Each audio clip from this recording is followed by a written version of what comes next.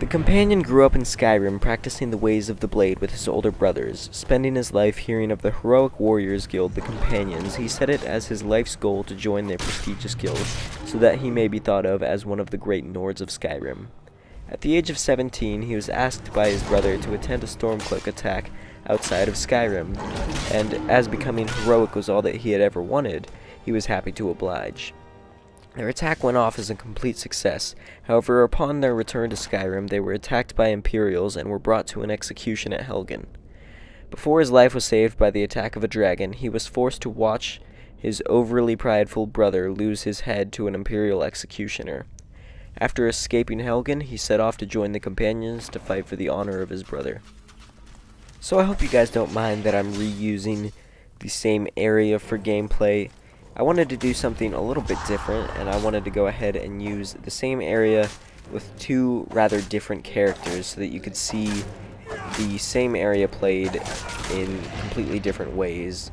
In this instance, I used an assassin for the Dark Brotherhood character and a companion's character, which is a warrior. Now, this character is interesting because the Companions doesn't have too much unique gear.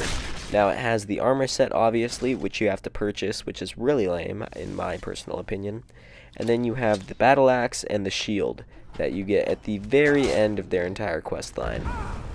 Other than that, you have Skyforge unique weapons, which I actually have the axe as my one-handed is a unique Skyforge weapon. Anyway, basically what I'm trying to say about this is that I had to incorporate both one-handed and that being axe and shield in this case, and I also had to incorporate two-handed as they were the only uniques to this specific character. So I hope that you guys did not mind that as well. It is a little bit unorthodox, however the Companions are not the most orthodox of the guilds in my opinion. Now, I hope you guys are enjoying these builds coming back. I'm really excited about this. I'm going to have a ton to knock out. I have about 21 so far. I am totally open to any suggestions. At this point, I'm pretty much just making builds out of unique armor and unique weapons. If not, I'm kind of creating my own out of non-uniques. So if you guys have any help at all, any advice for a build, any such thing like that, I would be very much appreciative for that, and I would be happy to oblige. Now, I just remembered that I should be making an unarmed assassin, because I've had requests for that for quite a while, so I will go ahead and do that. But any other requests such as that could be left in the comments below. I'll see you guys in the gear and skill right here. Alright guys, first thing first, before I get into the gear and skills, I have a couple sidebars, and those are that for the race, I would recommend Nord for this character, as that is how it entirely fits the background. And also, you are going to be a werewolf, so that's no vampire on this character, obviously. And finally, the standing stone you're going to want is going to be the Lord Stone. However, I'm hanging out in front of Yarvasker because I think it's way cooler.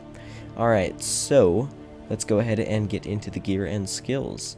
Now, as I said, the gear on this character is a bit weird.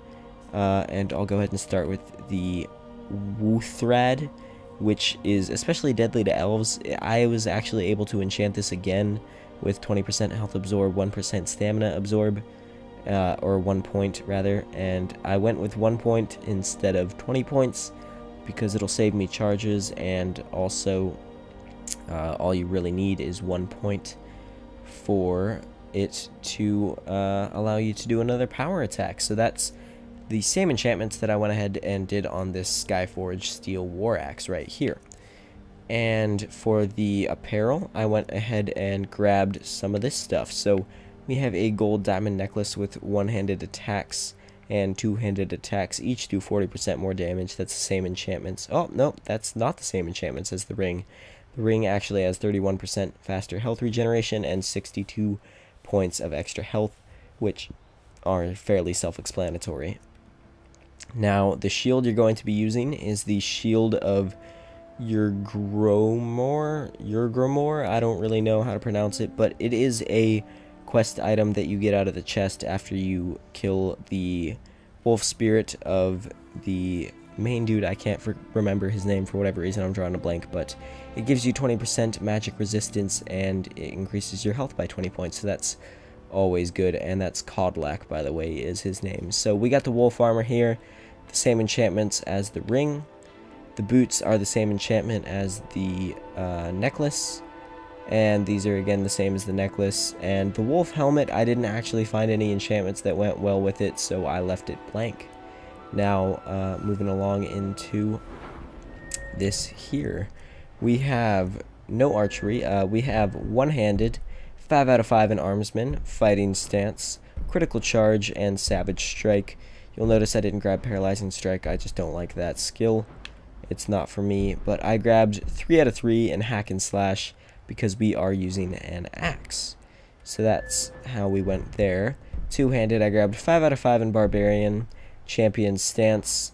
Again, I used the axe perk because we are using an axe for the two-handed weapon as well. That's actually why I chose it for the one-handed weapon, so that I could stay consistent. Now we have great critical charge and devastating blow, along with sweep, because sweep is amazing. However, I didn't grab War Master again because I don't know how to use that very well. For block, I went ahead and grabbed everything except for quick reflexes. I don't actually use shield charge all that much, but it is nice to have, and it's only 1 extra perk, so might as well. Power Bash, Deadly Bash, Disarming Bash, all fairly self-explanatory. Block Runner, Elemental Protection, and Deflect Arrows are all for more defensive purposes. In heavy armor, we go 5 out of 5 in Juggernaut. We grab Well Fitted, Tower Strength, Matching Set, and Reflect Blows for all of those, all of the same armor bonuses. Fists of Steel and Cushioned are not necessary, but they're to get to Conditioning, which is a very good perk. However, you can replace that with the Steed Stone if you so choose. And I went into enchanting just up the middle to get to extra effects, because I did enchant all of the gear on this build except for the helmet, as I said before. But that is all the skills for this character, so I will be seeing you guys in the next one. Unique armor and unique weapons. If not, I'm kind of creating my own out of non-uniques. So if you guys have any help at all, any advice for a build, any such thing like that, I would be very much appreciative for that, and I would be happy to oblige. Now, I just remembered that I should be making an unarmed assassin, because I've had requests for that for quite a while, so I will go ahead and do that. But any other requests such as that could be left in the comments below. I'll see you guys in the gear and skill right here. Alright guys, first thing first, before I get into the gear and skills, I have a couple sidebars, and those are that for the race, I would recommend Nord for this character, as that is how it entirely fits the background. And also, you are going to be a werewolf, so that's no vampire on this character, obviously. And finally, the standing stone you're going to want is going to be the Lord Stone. However, I'm hanging out in front of Yarvasker because I think it's way cooler. Alright, so let's go ahead and get into the gear, which is a warrior. Now, this character is interesting because the Companions doesn't have too much unique gear. Now, it has the armor set, obviously, which you have to purchase, which is really lame, in my personal opinion. And then you have the battle axe and the shield that you get at the very end of their entire quest line. Other than that, you have Skyforge unique weapons, which I actually have the axe as my one-handed is a unique Skyforge weapon. Anyway, basically what I'm trying to say about this is that I had to incorporate both one-handed and that being axe and shield in this case. And I also had to incorporate two-handed, as they were the only uniques to this specific character. So I hope that you guys did not mind that as well. It is a little bit unorthodox, however the Companions are not the most orthodox of the guilds, in my opinion. Now, I hope you guys are enjoying these builds coming back. I'm really excited about this. I'm going to have a ton to knock out. I have about 21 so far. I am totally open to any suggestions. At this point, I'm pretty much just making builds out of I don't really know how to pronounce it, but it is a quest item that you get out of the chest after you kill the wolf spirit of the main dude, I can't remember his name for whatever reason, I'm drawing a blank, but it gives you 20% magic resistance, and it increases your health by 20 points, so that's always good. And that's Codlac, by the way, is his name. So we got the wolf armor here, the same enchantments as the ring. The boots are the same enchantment as the necklace, and these are again the same as the necklace. And the wolf helmet, I didn't actually find any enchantments that went well with it, so I left it blank. Now moving along into this here, we have no archery. We have one-handed, 5 out of 5 in armsman, fighting stance, critical charge, and savage strike. You'll notice I didn't grab paralyzing strike. I just don't like that skill. It's not for me. But I grabbed 3 out of 3 in hack and slash because we are using an axe. So that's how we went there. Two-handed, I grabbed 5 out of 5 in barbarian, champion stance. Again, I gear and skills. Now, as I said, the gear on this character is a bit weird. And I'll go ahead and start with the Wuthrad, which is especially deadly to elves. I was actually able to enchant this again with 20% health absorb, 1% stamina absorb, or 1 point rather, and I went with 1 point instead of 20 points because it'll save me charges, and also all you really need is 1 point for it to allow you to do another power attack. So that's the same enchantments that I went ahead and did on this Skyforge Steel War Axe right here. And for the apparel, I went ahead and grabbed some of this stuff. So we have a gold diamond necklace with one-handed attacks and two-handed attacks. Each do 40% more damage. That's the same enchantments. Oh, no, that's not the same enchantments as the ring. The ring actually has 31% faster health regeneration and 62 points of extra health, which are fairly self-explanatory.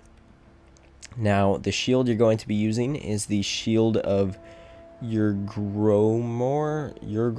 The companion grew up in Skyrim, practicing the ways of the blade with his older brothers. Spending his life hearing of the heroic warriors guild, the Companions, he set it as his life's goal to join their prestigious guild, so that he may be thought of as one of the great Nords of Skyrim. At the age of 17, he was asked by his brother to attend a Stormcloak attack outside of Skyrim, and as becoming heroic was all that he had ever wanted, he was happy to oblige. Their attack went off as a complete success. However, upon their return to Skyrim, they were attacked by Imperials and were brought to an execution at Helgen. Before his life was saved by the attack of a dragon, he was forced to watch his overly prideful brother lose his head to an Imperial executioner. After escaping Helgen, he set off to join the Companions to fight for the honor of his brother. So I hope you guys don't mind that I'm reusing the same area for gameplay. I wanted to do something a little bit different, and I wanted to go ahead and use the same area with two rather different characters so that you could see the same area played in completely different ways. In this instance, I used an assassin for the Dark Brotherhood character and a companion's character.